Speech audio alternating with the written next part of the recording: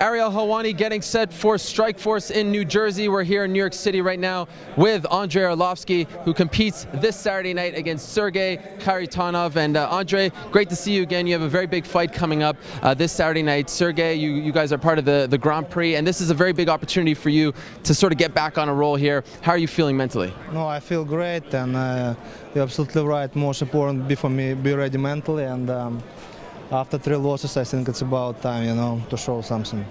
As an opponent, what do you think he brings to the table, and what are the weaknesses? First time I saw him in live, and he's huge, you know. He's big, no doubt. He's not a joke. He's a tough fighter, and he has similar style like me, sambo and kickboxing, and I think it's going to be an interesting fight and striking match. Is this an opportunity or an opponent that is really good for you to get back into it? Do you feel like this is the perfect opponent for you?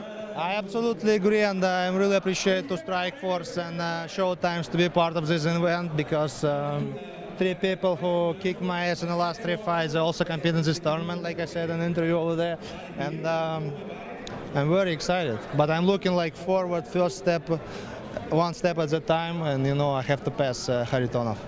What have you done to switch things up in your career? You know, I saw that you were at Greg Jackson's camp, right?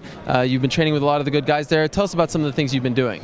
No, I still train with all my trainers from Chicago: Dina Castells, Jiu-Jitsu, Mike Garcia, boxing, Sean Barmet, John King, wrestling. Now I have 1 more guy in our team, Said Hatim. I train for him with Muay Thai and kickboxing, and I spent 3 weeks in Albuquerque. I spar with good guys like John Jones, Rashad Devon, Keith Jardine, you know, and it was a really great camp, and I'm very excited, you know. I saw a clip online where you jumped and you kicked someone, and you did this. John Jones make a famous 300 kick, you know, or it was fun. We put everything on Arlovski.com, and people put on YouTube this video. It was great. It was fun. It was fun, but at the same time, it was a really good workout. It was a really hard workout, and I feel great. Only one thing bad about this camp, because it's like first workout, it's 9 or 9:30 in the morning, you know, and it's kind of like early for me, but otherwise everything fine. You know, longtime fans will realize that this is the first time you and I have ever talked on camera since a very famous moment. Do you remember that moment? I remember that moment, and you understood me wrong, because yes. I wanna cover like bad words cover on TV. Like it wasn't me; it was them who understood you wrong. Okay, never mind. PP, but it was great, and everything fine. You can like pay attention to Mama Leo. You know, he's all kind of nervous already. Yeah. Why is he nervous?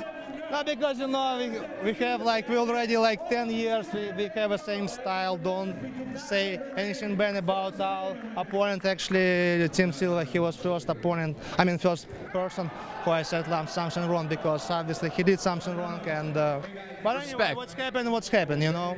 Did you see that clip of Tim Sylvia as a cop now? Did you see him? And he got knocked down. It means I have to be careful, really careful in Iowa State or what? Well, he said he wants to arrest you for some reason. Yeah, no, I heard somebody told me he want to put me in a jail, but I have to. You'd like to fight him again? Oh, it's one of my dreams, you know. Why? But did you see his last fight? He didn't look that good. Obviously, I didn't see his last fight, and but it's personal. It's personal. Have you told Strikeforce to maybe sign him so that you can actually fight him? No, it's not my job to work to talk with somebody from Strikeforce. For this, I have Leo Karolinsky, my manager. But I hope one day it's gonna happen. Okay, give us your prediction. Who's gonna make it to the finals of the Grand Prix, and who's gonna win it all? Like I said, 1 step at a time. I have to pass Kharitonov. I don't want to do the same mistake what I did before, you know.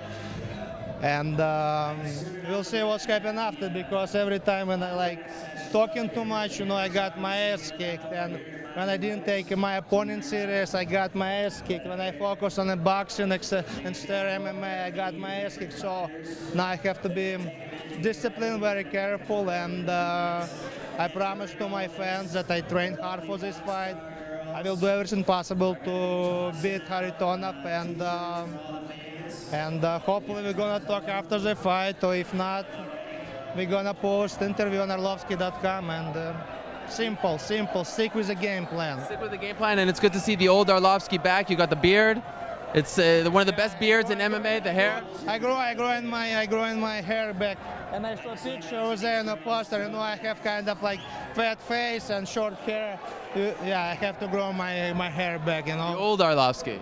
Old Arlovski, exactly. Old new Arlovski. Old new Arlovski. Very good. We look forward to it this Saturday night. Andrei Arlovski going up against Sergey Kharitonov. Strikeforce GP. It should be a great event. Thank you so much for the time, and it is good to see you again 3 years later. Yeah, 3 years. Oh. It's been 3 years. Unbelievable, right? We've come a long way. Yeah, probably you didn't interview me because my manager scared you. Well, sometimes he's kind of sometimes. He intimidates me and he gets mad. That's good. And then I see you guys selling the T-shirts, so I was like, hey, I think you guys are happy, right? Why not? Yeah.